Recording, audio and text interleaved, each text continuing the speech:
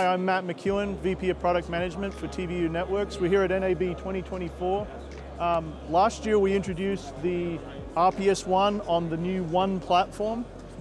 This product obviously has 4 SDI inputs and can send 4 simultaneous streams to 4 separate receivers.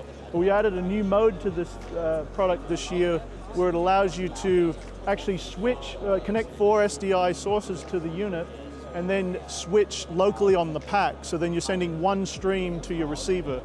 This is very useful in bandwidth limited situations. And it does full seamless switching on the system itself. So I have 2 inputs connected here to the unit, and as you can see I can actually switch it on the UI here just by touching the touch screen, and I'm switching between the 2 sources.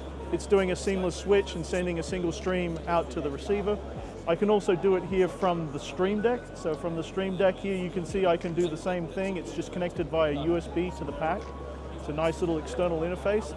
And finally, you can also do it from our command center interface. So this is when you may not be in the field, you may be back at the studio or some other remote location, and just with the click of a mouse, you can switch here on the TVU Cloud command center interface. This feature is available now.